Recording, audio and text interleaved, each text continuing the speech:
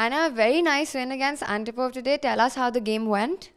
I'm very happy with my game, and I think it's like one of my best games. Yeah, so this was a very positional game, and I overplayed, and then allowed very nice sacrifice.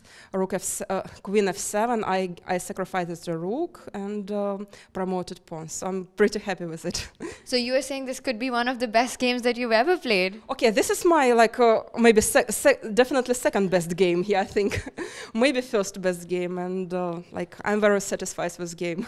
Right, well, congratulations. And now, Anna, you're here with your son, and how are you being able to balance it and playing so well and being able to handle a child? Tell us a little about that. You know, it's always a challenge. I'm trying to prove that it's possible to have a family, kids, and play chess still on high level. Like recently, my ranking went a little bit down, and I always motivated to prove that having kids and playing chess is possible. Well, you're doing a brilliant job. Even at the Olympiad, you were there with your family. Yes, I was also with Joshua. Do you think it also helps because you maybe take less pressure or less tension about the game simply because you know you've got a cute kid back in the room? So does that help you relax as well?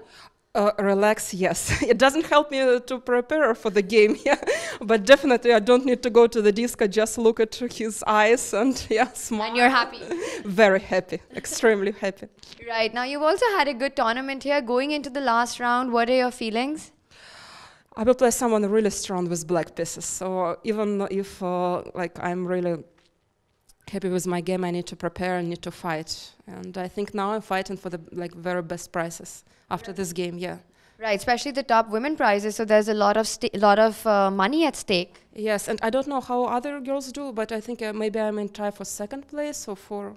Yes. Yeah, so it's good, yeah. Well, we wish you all the very best. Good luck for tomorrow. Yeah, thank you.